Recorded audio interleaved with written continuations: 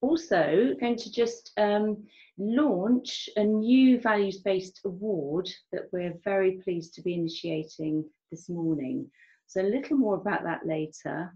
So Bridget and everyone has thought of an award that we could give to people for showing these super values. Bridget, would you like to take up the story? Yes, thank you. And just that, an award for our times, and an award that chimes in with all those things that Neil has just been describing.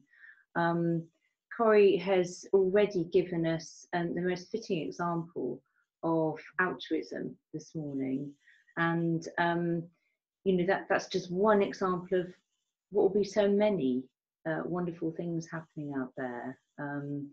You know, it's right, isn't it, to acknowledge that these are supremely challenging times.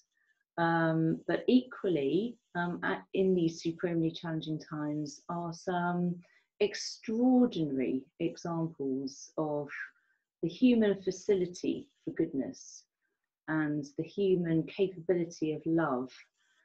So encapsulating those wonderful actions that you know are happening in your communities is something that we'd really like to both acknowledge and celebrate.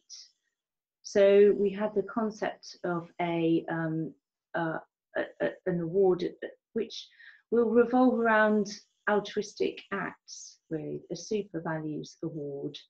And we invite you wholeheartedly to nominate people that you have noticed, it's been brought to your attention, who are doing these wonderful things, because we'd like to acknowledge them and you know, to help generate the momentum for this kind of behaviour in our society.